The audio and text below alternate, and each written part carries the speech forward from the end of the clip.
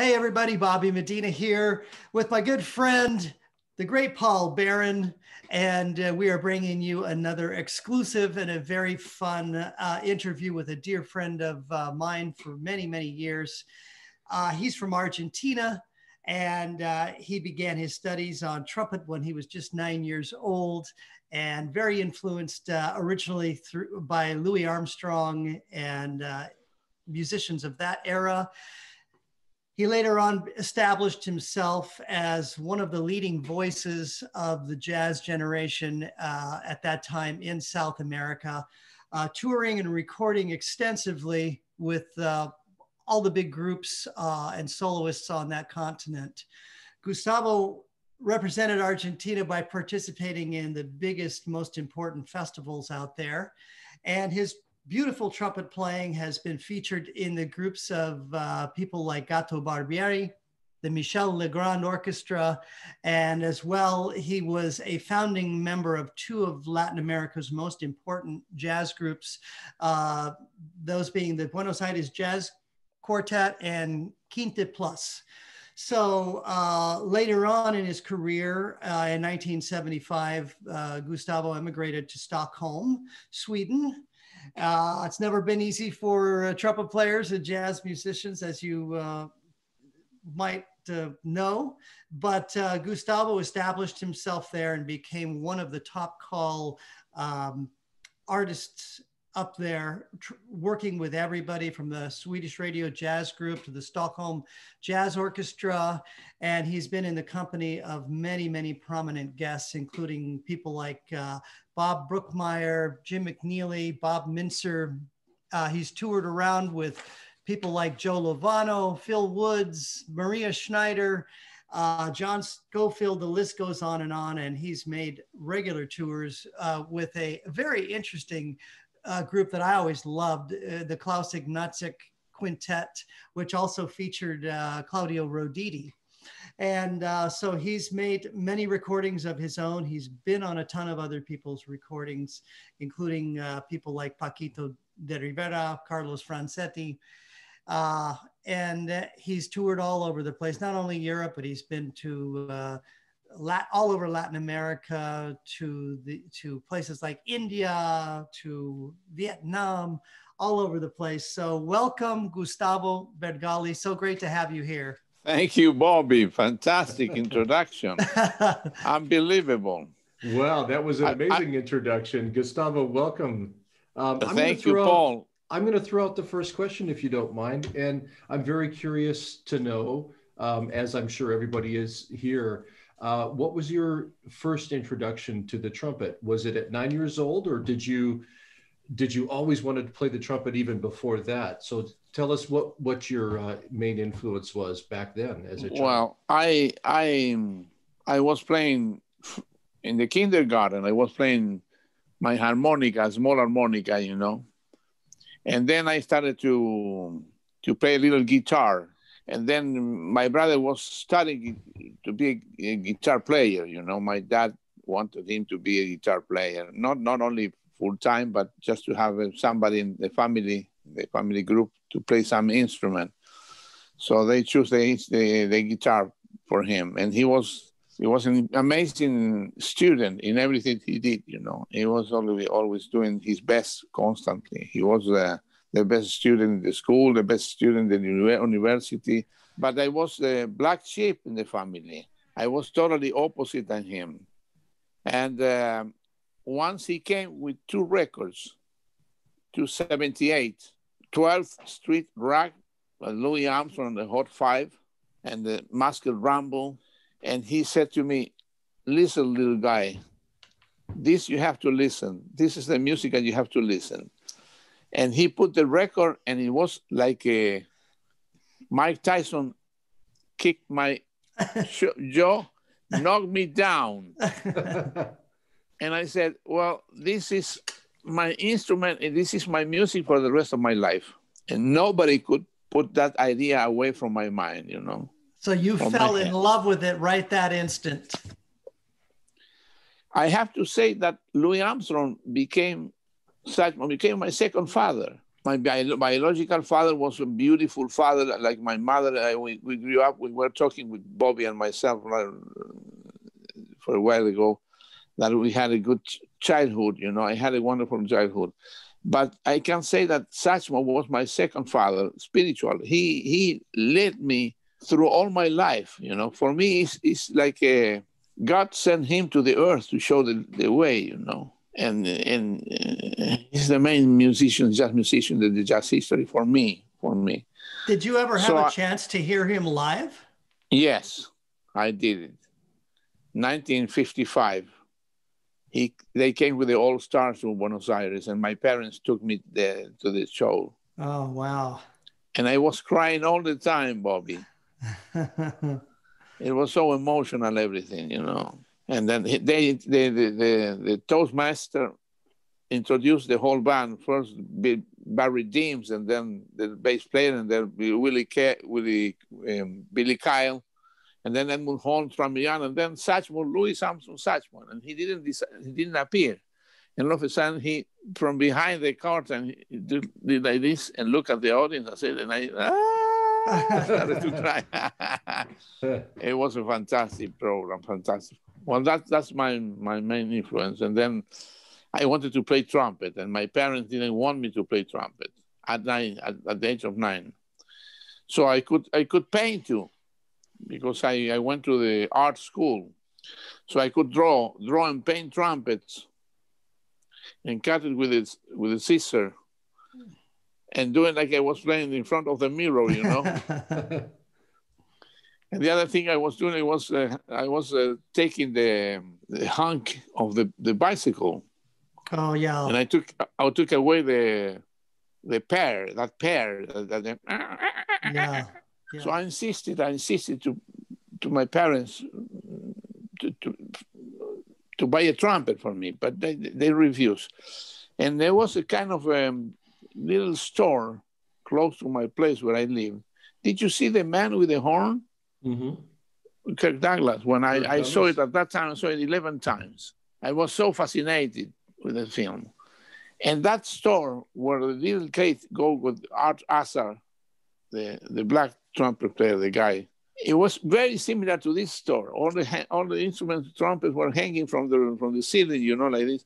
And I was on the bicycle there watching that window and imagined that I was going to buy a trumpet. So you know what I did? I rang the bell to my friends from the block, and I asked their parents for money. I begged their parents for money, and then I went by myself with that money and I bought the horn. So the community bought you the first horn. The community bought the first horn. So when my father saw the horn, it was a mess. It was a mess. But then I had to go to the neighbors and pay everybody back. Yeah. And then it was a very, very. I have it here, the horn. I have it here. Really? God, I wish I had the first horn that I ever had. I should have kept it. It was a flugelhorn, rotary valves flugelhorn, totally destroyed, very in bad conditions. Now it's even worse. But when my father realized that I was really into that, he said to me, well, I buy a trumpet for you if you go to a teacher. I said, yes, of course. So he bought a real trumpet, and then I went to a teacher, 2 years, the trumpet player, professional trumpet player. But that's the only time that I studied trumpet. Then I got some help from another professional, a lead trumpet player professional from one of the TV channels in Buenos Aires. I took some lessons from him. But I was more, how do you call it, self-taught. Not only that, in music in general, because I went to the art school, so I was studying painting. And everything related to jazz and music, it was my own, done by my own, you know. Well, I didn't realize that. That's amazing. So after Louis Armstrong, who was your next big jazz influence? At the age of 18, good question, Paul, beautiful. Uh-huh. At the age of 18, a friend of my brother lent me a record of Clifford Brown and Max Roach in concert. George Jude, Tenderly, I Can Get Started. That was the first one was a left hook from Mike Tyson. This was the right hook of Mike Tyson. And I realized that I couldn't play with that sound that I had. I had the Armstrong sound. And I couldn't play the way Clifford played. I realized that I had to change all my technique, my concept of playing the horn. And I was searching for suggestions and from the professional ones in Argentina, Buenos Aires. In Buenos Aires, there were 5 steady TV orchestras in the TV channels. So there were a lot of musicians working, and that was a gang that working on the TV. And then there was another one playing professional recordings, pop artists. And there was another gang playing for commercials for TV. The big producer. It was a lot of activity in Buenos Aires at that time. There were a lot of trumpet players playing fantastic, very good lead and stuff. A few of them were soloists too, but they didn't understand what I meant with the sound of Clifford.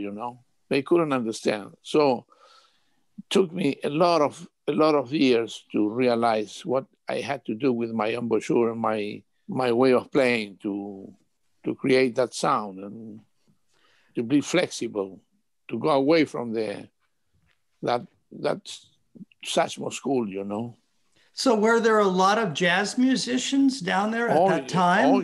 Oh yeah. Here in Buenos Aires was a jazz center for Latin America.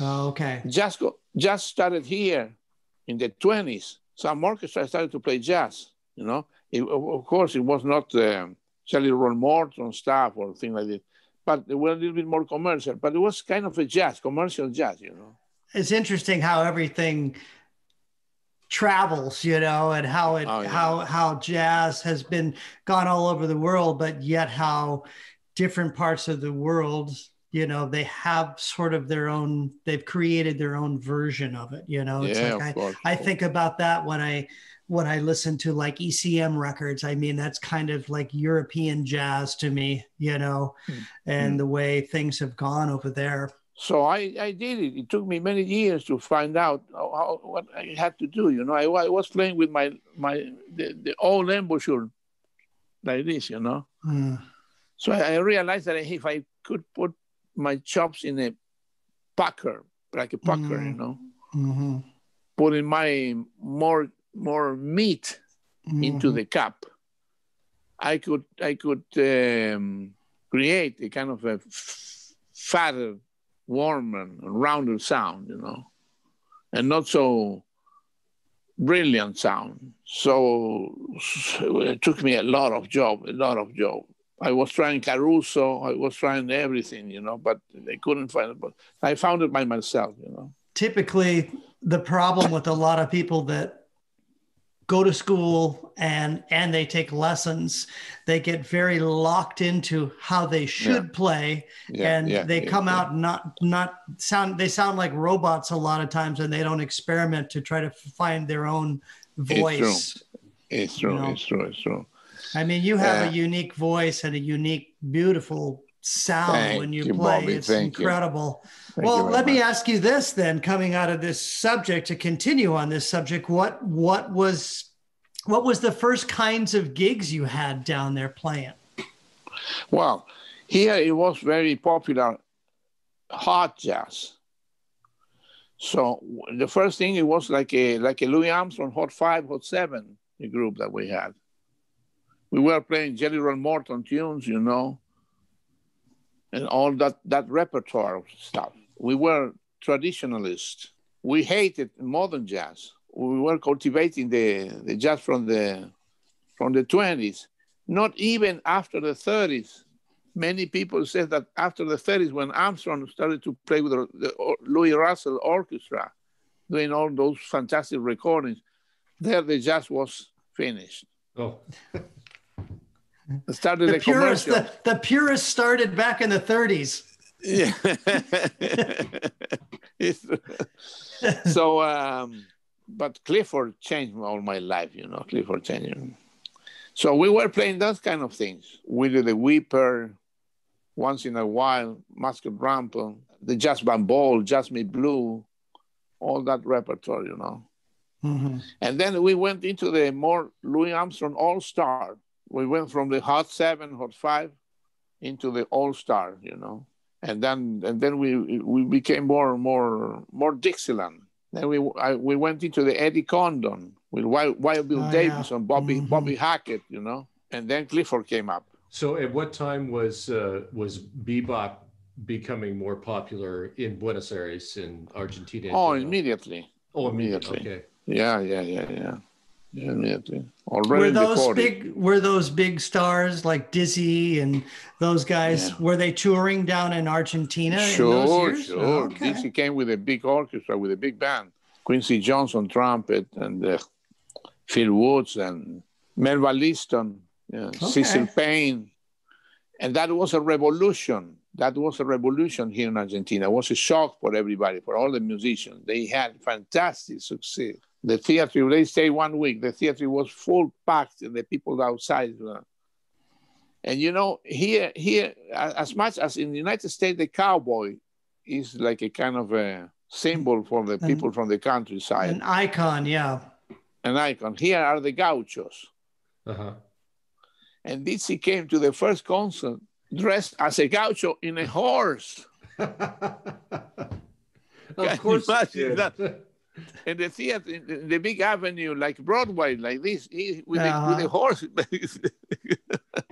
It was unbelievable. I bet the people loved him because of that too. Yes. Well, that's interesting for me to hear, because a lot of times, you know, we understand this is where it started, in large part, all that music and that, but to think about at that time, even with the travel situation was a lot harder. There were a lot fewer flights, and there was a lot of trains and, you know, automobile travel and stuff like that. The planes, when they were on land, they were not like this. They were like this, you know.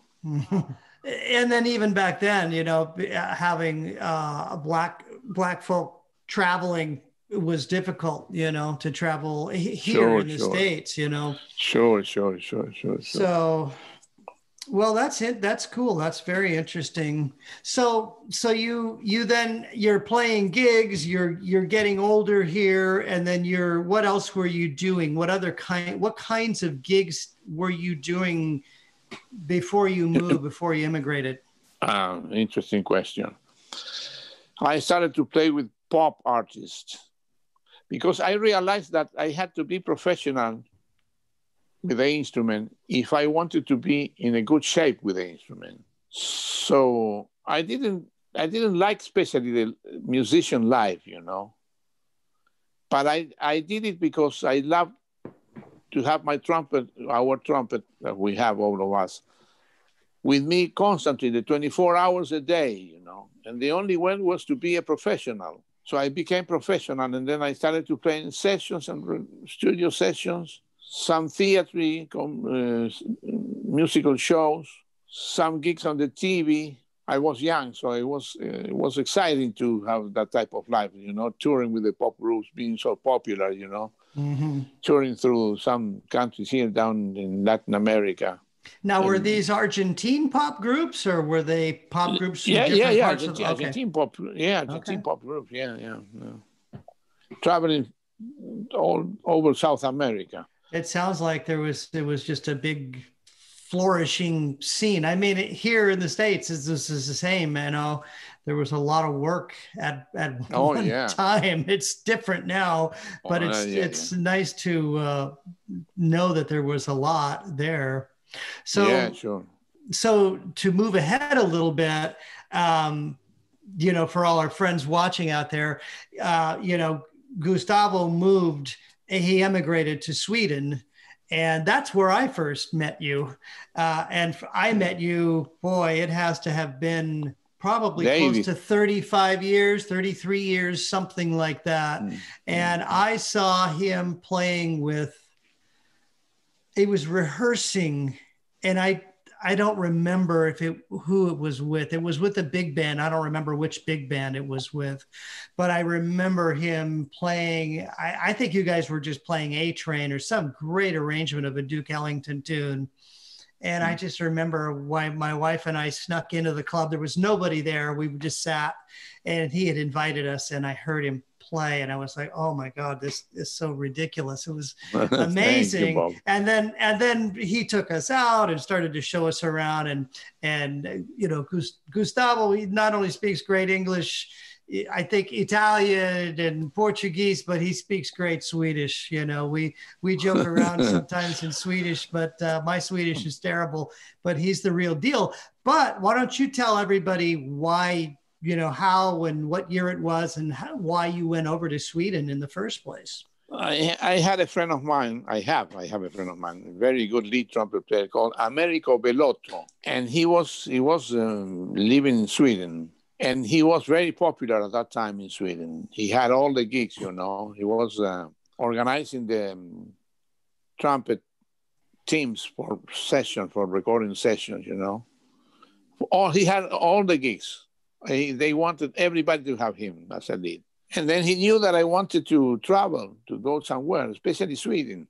He arranged a gig for me playing musical shows 1 year on tour, to get the definitely work permission to stay in Stockholm. So I decided to go there. I went there. At the same time as I went there, the military coup d'etat happens in Argentina. And my brother disappeared 2 years. They took my brother. So I couldn't go back to Argentina. Fortunately, the people that were the promoters of this musical show, they wanted me to stay. So they were renewing the contract, so I could apply to stay for 4 months more, you know. It was like 4 contracts for 4 months each contract. And after the first year, I applied for the definitely work permission to stay there. And then I could stay in Stockholm. And then I started to settle down in Stockholm, and I started to work very much in Stockholm. Thanks my dear friend that was leading all the trumpet sections. Now, was he from Argentina or where was from his... Argentina? Okay. Yeah. He played with Maynard Ferguson band, and he played with Charlie Mingo's group. And he was a great lead, you know, a great lead. Everybody wanted to study with him, to take lessons with him, you know. So I started to work a lot. But I wanted to play jazz because I am a jazz musician, so I wanted to play jazz. The jazz atmosphere ignored me. I thought that maybe they see me playing in a big band solo, as you heard me playing with that band in the rehearsal. On the TV shows, there were a lot of TV shows. Still, the big orchestra were on TV in Sweden, working shows and stuff like this. And then they could realize that I was a jazz player. So the telephone was going to start to ring, you know. Forget it. Nobody cared about me, nobody. But the gigs, as a professional, they started to be more and more film music, shows, recording sessions, etc. So I was working a lot. So in Sweden, you know, it's a social democrat country. It's not communist. It's a social democracy, you know. It's a democracy which socialist minded in terms of the programs and healthcare and all those things. Healthcare, yes, right. Yeah, you're right, yes. Well, you know, Bobby. So jazz was supported by the culture department. It's very, very good organized, all the things. The Swedish Jazz Federation have control over 100 clubs in the whole country. So you can arrange tours, and then there are areas in the country where you can call and organize tours in that area, like 10 or 15 gigs in that area. And then you can go to another area, and then another 10 or 15 gigs in that area. So the main jazz of the Swedish Jazz Federation is in Stockholm. It's a jazz club called Fasching, wonderful jazz club. So I realized that I had to do something because I was going to be crazy, not playing jazz. I wanted to be a jazz musician in Sweden, not just a professional playing gigs and stuff like this.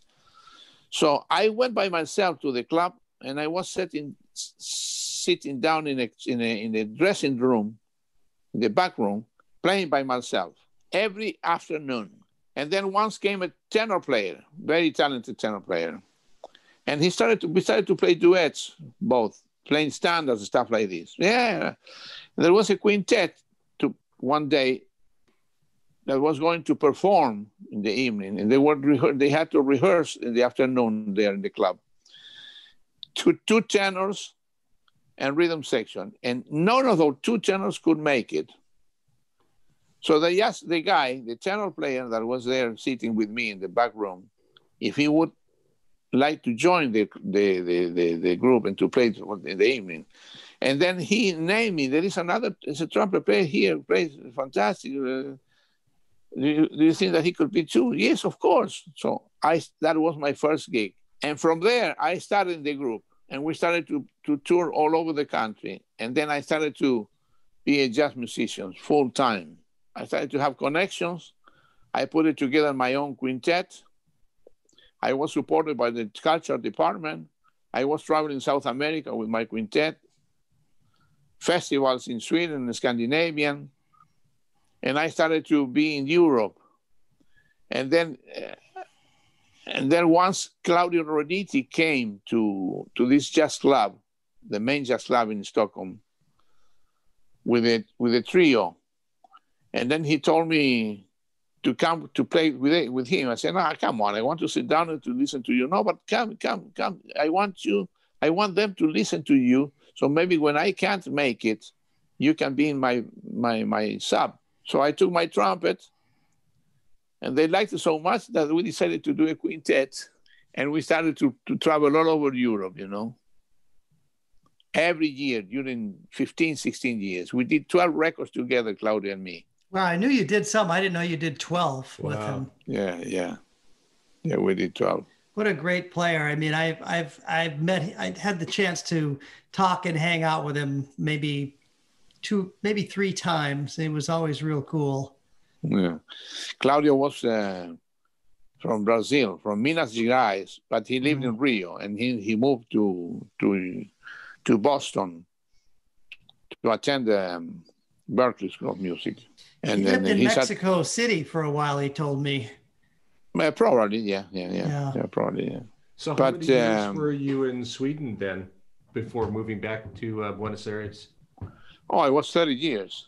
But Sweden, after 10 years, became a place to come back, to play gigs, to make my laundry, to pay my bills, and keep going,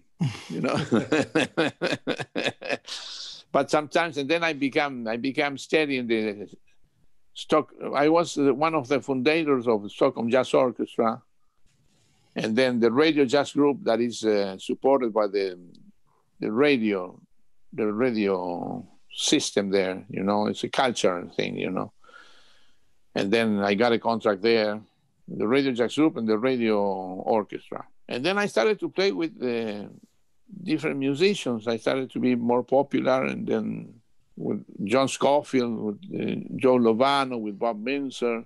But you've toured down in Argentina and all over with Joe Lovano too, right? With your guys' own. Yeah, it was in Argentina. In Argentina, Joe Lovano has more relatives in Argentina than in the United States, because the Italian, they went to 2 different places, or United States or Argentina. Argentina is very much Italian. I know from all the restaurants you've taken us to. In Argentina. Yeah. When we used to go, you would take us to all these really cool Italian places and introduce us to all this great food.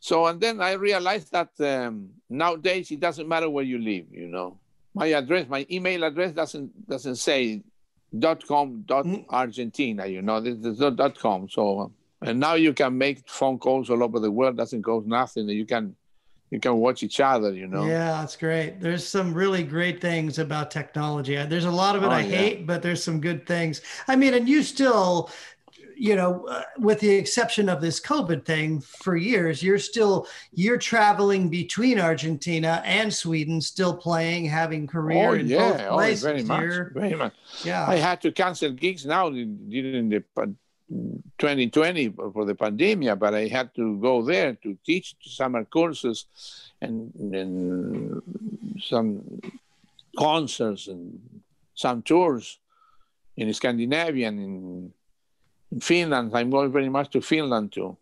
When I've been touring with Klaus Ignacek, with Claudio Roditi, we have been touring all over Europe. And that gave me the possibility to come in contact with the local scenes, The jazz musicians come to listen to you. And then from there comes musicians that ask you if you would like to come back, we can do a project together, and stuff like this. It's like a chain of different possibilities. Mm-hmm. So what's your favorite country to tour to, and where you're most well received and best supported? Well, Sweden, definitely. Sweden has been the most, but Germany is in the second place. Germany is fantastic. In Germany, you have 3 steady orchestras in the radio stations. The WDR in Cologne, the NDR in Hamburg, and FDR in Frankfurt. And, they are jazz orchestra. They do jazz. I thought they were radio and TV orchestra, comping artists, singers, or whatever. No. Everything is jazz.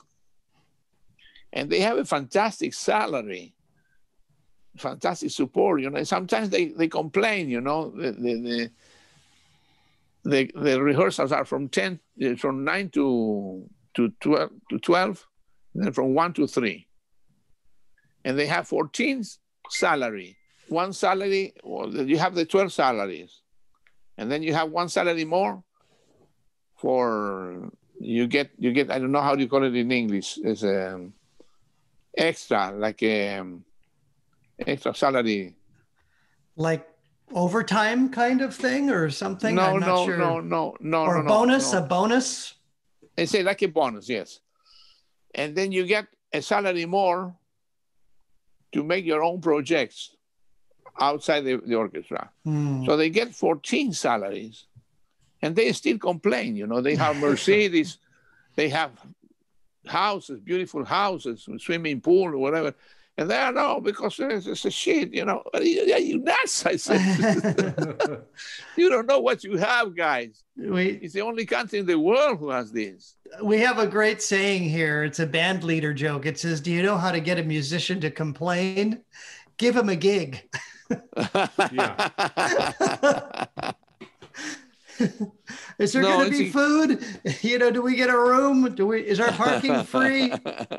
But we have a lot of great Swedish trumpet players on here, and we have some Germans on here as well. But we do have a big Swedish contingent of people, and I know a lot of them personally. So it's going to be extra fun for them to see you here, because I know with a couple of them, I've talked about you with them and how much respect everybody has for your playing over there. You are one of the giants. Thank you. And I part of this is like, you have such an interesting background, but I think there's just so many brilliant musicians all over the world that should be known more about. So at least our hope is that this will get you in front of more people to learn more about you, No, thank you, Bobby. Thank you. Thank you, Paul, too. Thank you very much, Paul. You're welcome. So we know that the level of trumpeting, the level of instrument making is very high, particularly in Northern Europe. And it's getting even more in Southern Europe now and better. I mean, they're even starting to make nice instruments out of China and other places that I've seen. But tell us a little bit about the level of players playing, how it might compare in Argentina and that part of the world compared to Europe. And tell us a little bit about trumpet making and mouthpieces and stuff, because I know when I was down there, for those of you that might not know, I created a really fun recording, and it was done with an orchestra, and we had an international group of people. I took people from America with me to Buenos Aires. Gustavo was a guest from it. We took people from Europe over there, and we used members of the Sinfonia Nacional de Buenos Aires there to also accompany us. And we spent a couple of weeks down there rehearsing and recording and creating this project. And then we finished it up. But on one of our days off, which we had very few days off during that time, Gustavo took me to a really cool place, a cool music store called All Brass. And I remember it. I wore my shirt out. I need a new shirt.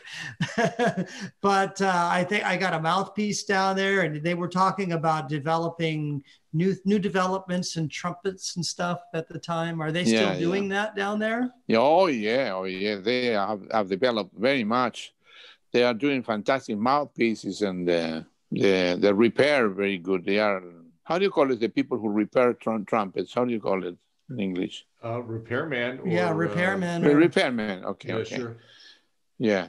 So they are very good, and they are growing and growing and growing, and buying more stuff. And so the workshop is bigger now. Mm-hmm. And there are many, not many, but I mean, here in Buenos Aires, there are like 5 or 6 of them, They compete with each other, of course. Mm-hmm. Kind of like little boutique manufacturers on a very small level, but making really quality instruments. They are planning to make trumpets now, the whole thing, because the piston case is the question, But they are planning to do it. They are very good in the right direction now. So that could be fantastic if they started to do that. But what I wanted to explain is why I didn't play jazz during 5 years in Stockholm when I came there.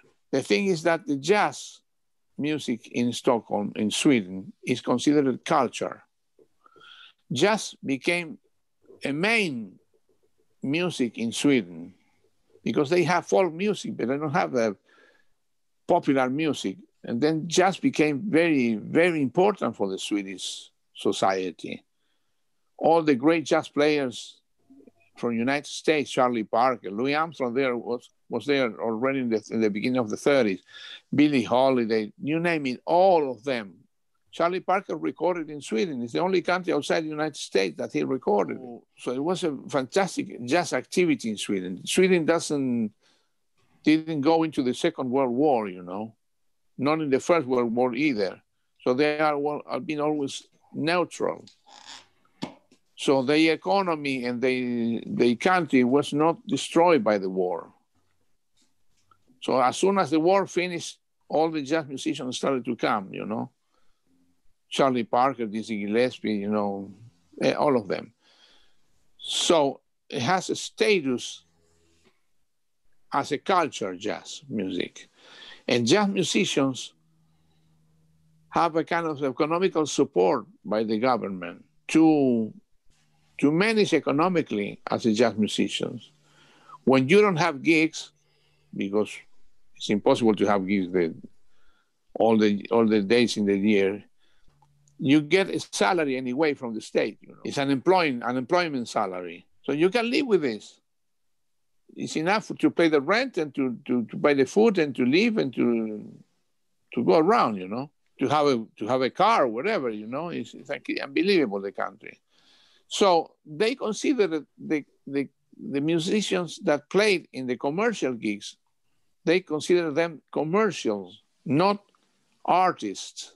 So they saw me on TV playing. They saw me, I could play jazz, I could play solos, but I was not a jazz musician because my conduct, my way of to have relationship with the music, it was commercial. Your regular job. Your regular job, of course. Even if they can hear you that you play jazz when you play, your policy in life is not belong to an artist, somebody who takes music as an art expression. So that's why I went to the jazz club and I sat down there in the back room to show them that I wanted to be with. And when they saw me that I was playing with this quintet and that I was traveling with this quintet, playing on tour, then they started to have more respect for me. And then they started to call me to do productions with the Radio Jazz Group and stuff like this. And through the Radio Jazz Group, I had the opportunity to play with many fantastic jazz musicians, you know. So that was my relationship with jazz music in Sweden. And on the top of that is, if you are coming from New York and you are a jazz musician, they put you the red carpet. You are very much welcome. If you come from another part of the United States, you are also very welcome, but not as much as you come from New York. This is what happened in Europe. If you come as a jazz musician to another country in Europe, well, let's hear who plays better. But if you come from Argentina and you are a jazz musician, they said, oh, what the hell is doing this guy here?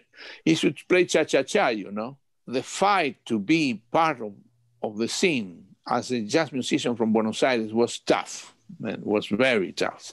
Until I understood that I had to dedicate my life to jazz music for them to respect me as a jazz musician, it took me 5 years. How did the commercial world start to look at you then? Now you're an artist. Does that mean that you're no longer a commercial musician? Well, I didn't care, Paul. Oh. I'm telling you, I didn't care. I don't know what they thought about me. But you were still doing commercial work at that time, yeah, right? Sometimes. But very, very careful, you know, because otherwise you become, again, commercial minded, you know. You take the music as a commercial concept of your life. If you are a jazz musician, you have to be, your life should be as a jazz musician, you know. That's what I think. And they have the opportunity to be this with the unemployment salary. Well, and that's the difference. I think there'd be a lot of people. In fact, you know, in talking, I remember talking to so many of my Swedish friends, and they'd say, yeah, you know, we're planning and we're applying for a grant to be able to travel over to this country with the full big band, or we're going here, we're going there. You know, in fact, I remember some talking about traveling and doing a project with the Canadian, because Paul, you're Canadian, you know, and they have something, I mean, like support for the arts like that. I mean, we have it to a degree, but it's a very small thing comparatively, you know. They nowadays, they consider me Swedish. I represent Sweden internationally for them. They send me with my group, me and my group, as a Swedish culture ambassadors to play jazz all over the world. Well, you've lived there for so long, and you understand the culture, and you speak the language. After I moved here, I go there once a year at least. Otherwise, I'm doing twice or 3 times sometimes. It's a nice place. I mean, there's a lot of cool things going on there, you know? Yeah. There's like anywhere, there's always parts of it that are really great, and there's other parts of it that you may not enjoy as much. But, you know, overall, you know, I really like Sweden. You know, my daughter lives there. My wife is from there. We have family there. It takes a bit to understand when you travel anywhere, the culture and the mindset of the people there. And then once you kind of wrap your head around it, it becomes easier to enjoy. You know, one of the things I really do like about Swedish people, and I'm generalizing when I say this, but, you know, I think they seem at first sometimes like they could maybe be a little standoffish, but the truth of the matter is it takes a while to be accepted, to know somebody. And then once you're comfortable around them, they're truly your friend. It's Oh, not something absolutely. superficial. I mean, the joke that I always heard, about America over there is, oh, have a nice day. That's so phony. That's so fake. But it's such a thing here that we have ingrained in us, you always Sure, to hear that, Sure. But yeah, so there's a lot of cool things there. Yeah, sure. It's a great country. It was an example for the whole Scandinavian, the development and the industrial development. There are fantastic things. They are 9 million people, and they have Volvo, the car Volvo, one of the greatest cars in the world, and a lot of things like this. Electrolux, they invented a lot of things. The zip. The zipper, yeah. The zipper is an invention. It's invention, and like Tetra there are Pak. many. Tetra Pak. Tetra Pak comes from IKEA. Yeah. It's true. No, there's a lot, but now they're so high tech, and they're, it's just a very educated society, and the people that go there, that live there, that go through the schooling is of the highest order. I mean, we know, you remember Guto, who was playing sax on our thing. He immigrated over there from Brazil, and went to music school and everything, and I think he's doing pretty well over there. He's a great player, but it's just such a high level. Everything is done, I feel like, at a much higher level. So let's, I know we're kind of running out of time here, but let's talk a little bit about some of your recordings. Tell us a little bit about just pick like 3 of your favorite recordings. I know you've just been on tons and tons of them. But 3, give us a few recordings that really stand out, and tell us who they were with, and why they're extra special to you.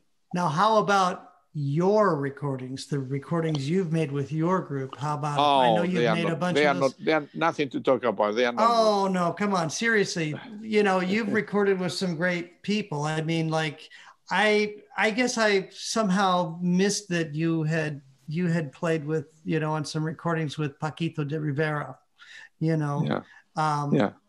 But how was that? I mean, he's a great, another great musician, and a Cuban musician.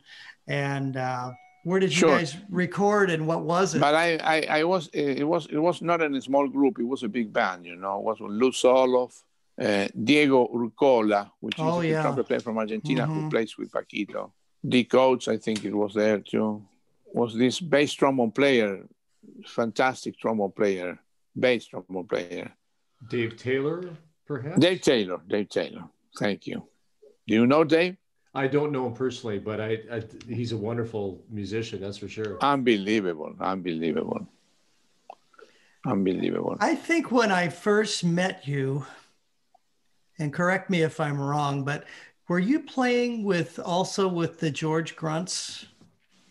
No, never. Okay. For some reason, I thought you had played on that band. That was always an interesting group also to listen to. How about recordings with one of the Stockholm, like with the Stockholm Jazz Orchestra? Did you have recordings with those guys? With that group? Yeah. Well, we did once with them. The music was Yuki Swatila. It was the drummer of the band, He did arrangements, and I was featured as a soloist there in some tunes. And with the Stockholm Jazz Orchestra, we did with Bob Brookmeyer, or with Bob Minzer, with a lot of guys, Swedish arrangers and composers too. One record that I like very much with Lee Konitz. I was doing a record with Lee Konitz too. It's a very nice record. Mm-hmm. Music of Lars Gullin. There's a Swedish baritone player. Mm-hmm. He was like the Jerry Mulligan of Sweden, right? I think I have like a couple of, my son's a sax player, and I gave him a couple of old records. I mean, the original pressing from like the 1950s, of Lars Gullin. but with his own voice. It was nothing to do with Jerry Mulligan. It was totally no, different. no. Just that he played baritone, Yeah, and he yeah, was yeah, the sure. music was kind of more West Coast style of music that I've heard. Yeah, sure. Who was the other trumpet player he used to play with during that time? There was another really famous trumpet player from Sweden. Rolf Eriksson. Yes, Rolf Eriksson. With Rolf Eriksson, I played a lot. With Benny Bailey, you know who Benny Bailey was? Sure. Yeah, from Duke Ellington's band. Benny settled down in Sweden, in Stockholm. So we were playing in a big band called Gugi Hedreño's Big Blues Band. And the trumpet section many times was Rolf Eriksson, Benny Bailey, and myself. Me. Great time. Great musicians. When I first went over to Sweden many decades ago, it's changed now to a degree, but I remember watching television, and my wife is from the southern part of Sweden. And so we would get, at the time, there was only 3 television channels in Sweden. Channels, yeah. Now there's more, but back then there was 3. And then we would get the one from Denmark. And so I remember seeing the first time I was there, I mean, it was like the first night I was there. They had, if you don't know this guy, he's also fantastic, and you've probably worked with him a bunch, Jan Allen. And he's a wonderful trumpet player and fantastic, a super smart, I don't know, scientist or something as well. But they had him on TV. That was so cool. Another time I remember seeing Miles Davis. And also another from Denmark, I saw a show with Palle Mikkelborg, who's another great trumpet player, composer over there. He was very cool. I spent a whole day with him one time. He invited me over and took me all over. It was a very, very fun day. But just to see this stuff on regular TV, which is something we don't really experience here.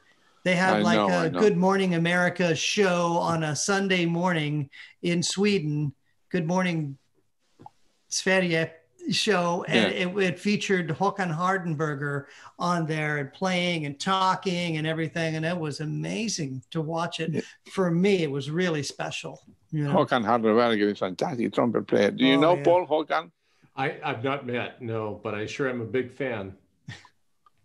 Fantastic. Yeah, I haven't met him either. I hope to meet him sometime. But we are good friends. He's a great guy, fantastic instrumentalist. We've been watching him play all the Charlier things online, now during this pandemic, and it's been amazing to watch him. So let me ask you this, because this has been on, we asked this of just about everybody, but what has Gustavo Bergalli been practicing? What have you been doing during this pandemic? Are you still practicing regularly? Every day.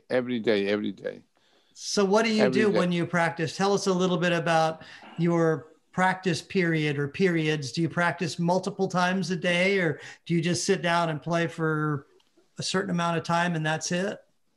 I play a certain amount of time, but sometimes I pick up the horn. Sometimes I am alone here at home. I'm not married. I don't live with anybody. So I do whatever I want, with whom I want, in the way I want, Whenever you want. In the time I want. But when I practice. I used to start with low register flexibility, playing G to warm up, G and C, soft and not for a long time, And then I rest. I let the blood circulate, And then I do flexibility exercises. I start to be more and more complex, and then staccato exercises too. And then I started to play. I rest all the time, and then I start to play. I play tunes, standards. I have an idea to replace the gigs, having the gigs here at my home by myself. I program it like a concert, with 5 tunes for the first set and 5 tunes for the second set. And then I play them. as I am in a concert. I play the melody and I play 2 or 3 choruses, you know, with the rhythm section, you know. I a real pro, you know, the rhythm section. And then I let an imaginary soloist to take over 2 or 3 chorus. And then I play trade, and then I play the melody. And then I rest like some minutes between the tunes, and I play the next tune, you know. I do a kind of like a concert at home. Yeah, that's great. That's really great. Not to lose the condition, you know. But nothing is compared with the playing with real musicians. Yeah. That is irrepressible, irreplaceable. We had Sal Cracchiolo and Adolfo Acosta on here from Tower of Power some months back, and I had talked to Sal. We have the same birthday, he and I do. So every week we stay in touch, but every year on our birthday, one of us calls each other and we always chat. And I was asking him how he stays in shape just to play his show and what he does. And he says Tower Power, they have basically a whole record, and they got all their tunes all recorded minus their track. And he says, I put on my headphone, I warm up just like you. I warm up, I go through my basics, get myself going. And then I put my headphones on and I do 2 75-minute sets, with a half-hour break in between. Yeah, exactly. And he said, that's just, then I know I'm ready to be able to do that gig. But he says, I really don't do much outside of that, because that gig, he's playing lead on it, and it just takes a lot of strength to play it. Yeah, the problem is endurance. One loses endurance, Paul. Don't you think so? Oh, absolutely. That's the hardest thing to keep, in shape, and something that we've noticed on our, tips for trumpeters 50 years is everybody is concerned about endurance. Yeah. Well, we had Eric Miyashiro on maybe a month ago or something, Bobby, and he was talking about when the pandemic first hit and everything. Who was it? Eric Miyashiro. Yeah. And he said he was just so depressed right after the COVID hit. He didn't play for about a full month, and he came back and all the range was there, the flexibility was there, everything was there. Endurance was not. That was the one thing. And for me, the same thing. I have to play 3 times a day and try to do something strenuous in each of those 3 to stay in shape. Incredible, eh? Years ago, my wife and I flew to Sweden, and we decided to, in the days of interrailing, we went all the way on a train, all the way from Sweden. Actually, she met me in Holland, in Amsterdam. Then we took the train to Sweden, stayed in Sweden for a little bit, and then we went from Sweden all the way down to Greece. I always wanted to see a lot of these countries that we went through, and we spent maybe a month or 5 weeks, something like that. And I took my trumpet, but I decided, once I got on the trip, I decided I'm not going to play for this whole trip. I want to see what happens, because I had never, ever taken any time off, So I thought, I'll see what happens. I want to enjoy the trip and be with her and this and that. So came back, a month later or whatever it was. And, I had 2 things happen. I could still play the top of my regular range. But what I noticed, I had a kind of a fluffy tone, and my endurance was gone. And then the other thing that lasted for me, I don't know why, but this lasted for 6 months. It was my accuracy, man. Just being able to just hit notes, in a certain way at certain times, or read things and not crack notes. It was frustrating. And after that, I said, I will never take that much time off ever again. Yeah. And I haven't. And I've taken some long trips, but I take my mouthpiece, even if I can just play for maybe 20 minutes a day, and that keeps me going. Sure. It's not perfect. It's not the best, but at least I can still play when I get back. Yeah, yeah, yeah. And I think the ramp up time is much faster if you've at least got something still happening. Yes, Exactly. it's true. It's true. It's true. Yeah. You know, sometimes when I'm going on holidays, I don't do it very often, but I take my pocket trumpet, you know. Oh, okay. And then I play every day a little bit. Yes, of course, to keep the chops alive. Mm-hmm. Yeah. But the endurance is terrible. And it's a big chapter, the endurance in the instrument we play. Oh, absolutely. Well, the other thing, and part of the reason, we started, this site and all that was to share ideas as we get older, how things change, when you're a sports star. Like we just had the Super Bowl and they're talking about Tom Brady, who's 42 years old. He's like the oldest quarterback in the NFL, and he's had this really long career. He's still able to do it. Most people get hurt or they retire years before that. But I was thinking about this when we first put it all together, and I thought, trumpeters, we're all talking about certain things, but there's no groups out there where people are generally, 50 and above and talking about what happens. And so we've noticed that people have dental problems or health problems and just getting older. I mean, I run a little bit, I exercise, but I can't do what I used to do.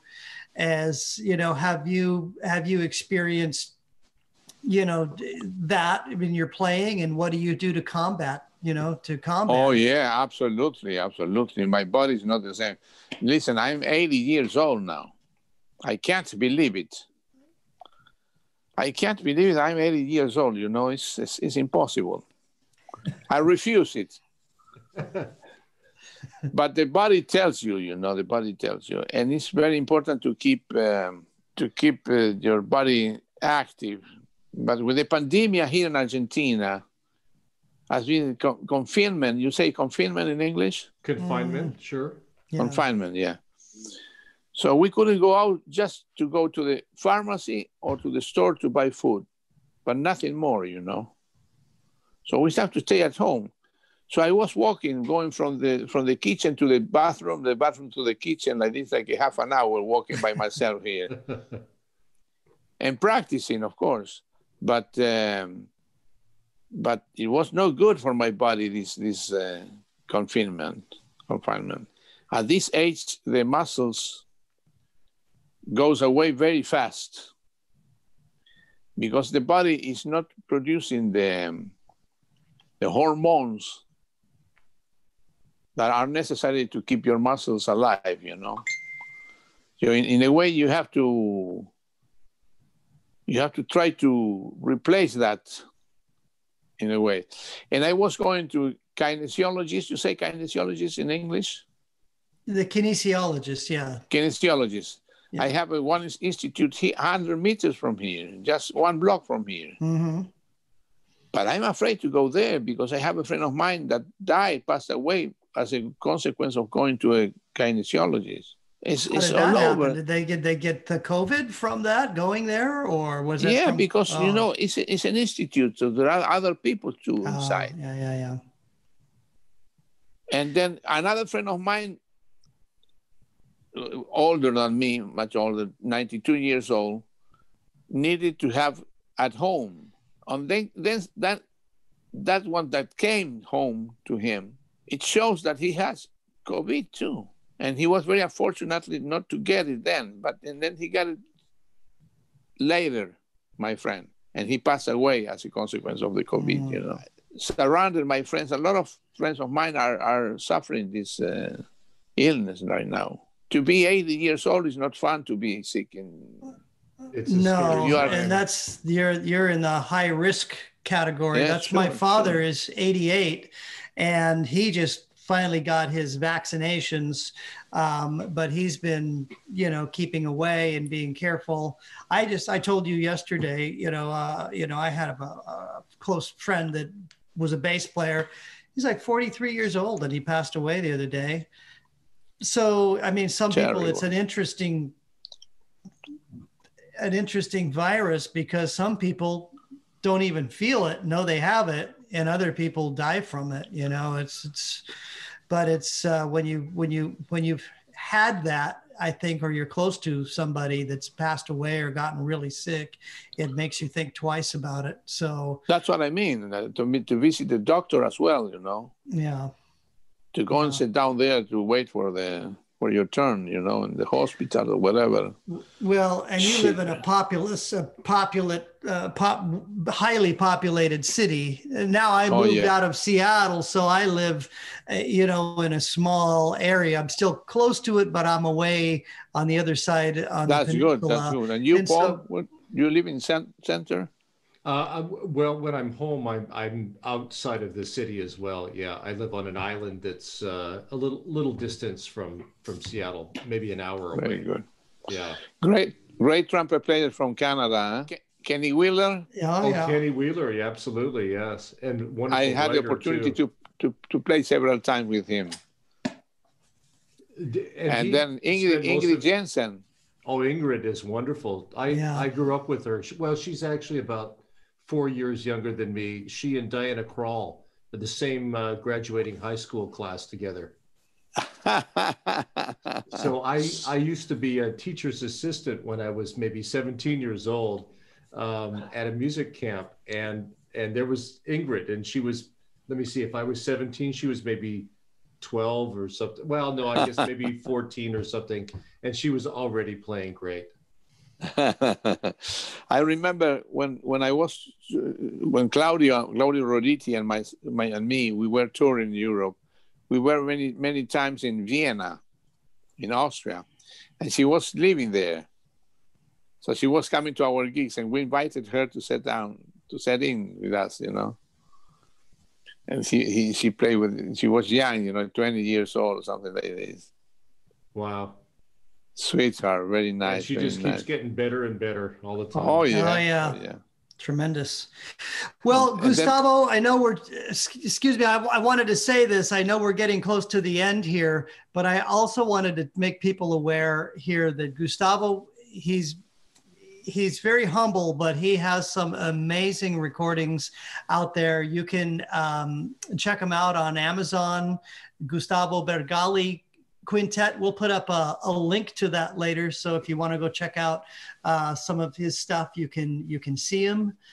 Really good music. Maybe if you like some of it, maybe take a look at it and you can purchase it there. And it's available, I think, some still on CD and some on MP3s. So I think everybody should know more about you and have some of your music in their music library and keep it on rotation. I know I do. So. But I was Paul and I will usually end sometimes with what we call our lightning round.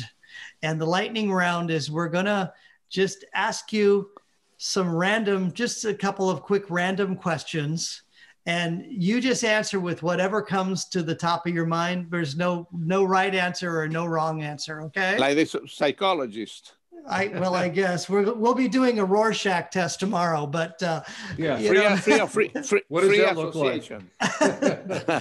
Yeah, so I'll let Paul go first. What's your favorite food? My favorite food is meat on the grill here, asado. The barbecue is the national food here in Argentina. Wonderful. That is the best. It really is. Out of all the theaters you've played in the world, what's your favorite one to play at? Well, here in Buenos Aires, there is the Theatre Colón, which is huge. It's amazing, the place. It's amazing. It was built in 1900. And all the great classical artists, it was part of the tour that was like a New York Lincoln Center or whatever, but Colón Theatre is here. And I'm going to play now in March there. Oh, wow. With who? With your group or? Have you heard the name of Astor Piazzolla? Oh, yeah, of course. Sure. Well, Astor Piazzolla will be 100 years if he would stay alive. His grandson is a drummer, and he has a group. And the group is going to play a kind of homage concert. and they want me to be there. And I was friend of Astor Piazzolla. I brought Astor Piazzolla to Sweden, and they want me to tell some stories about Astor Piazzolla, and I have some of them, some are very, very funny. So I'm going to play a couple of tunes because our other artists are going to be there, and beside that, I'm going to tell some stories about Astor Piazzolla. Oh, that's going to be great. Are they going to film that?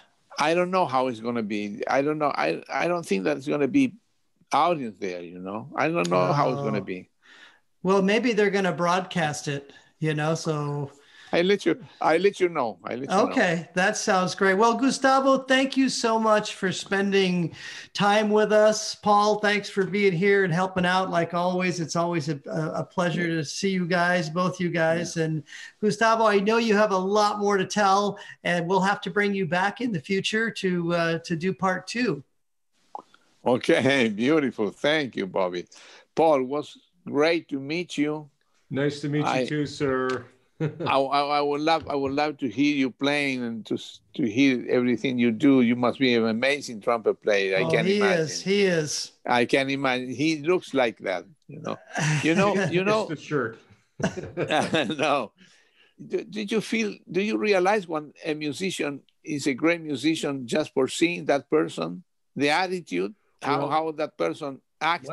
Miles Davis used to say that he could tell a person's personality and how they were going to play by watching how they open their trumpet case or their instrument case. But I can see that you are a great trumpet player, great musician, Paul. Thank you. But I would love to hear you playing, really, really. Well, hopefully we can all get together sometime. Bobby says what a great hang it is with you always, Gustavo, and I would love to participate in one of those hangs too sometime. Thank you. It would be great. Well, good to see you. Thanks again for spending time with us. We really, really appreciate it. Thank you, Bobby, very much for this. Thank you very much. I appreciate it very much. And it's an honor. It has been an honor to be with you. Oh, for us too. Thank you. To change stories and knowledge and stuff like this. Well, you are a part of history. I had a great time. Wonderful. You are a part of jazz history, you know, from different parts of the world. So this is really cool to have this. So we appreciate it. And we'll stay in touch, okay? And I say hello to all of the audience, all the people listen to this. So big hug to all of you. All right. Brothers.